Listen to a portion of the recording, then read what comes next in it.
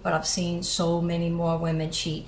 And being a woman myself, I get to be an insider to the things that women talk about. And yes, they will admit to one another that they cheat, but you will never hear an ounce of remorse. They always victimize themselves. What they'll say is, instead of saying, you know what, I cheated, it was wrong, it was dishonest of me, it was betrayal, and I'll never do it again, what you will hear is, well, I cheated because I had to. He wasn't giving me what I needed and what I deserved as a woman.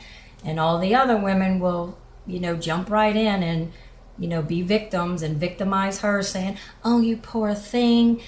He should have treated you better. You take care of his kids and you do this and you do that. And he should have appreciated you more and you wouldn't have had to go screw another man. But it's really quite scary how they do that. But they're never remorseful, and they always shift the blame.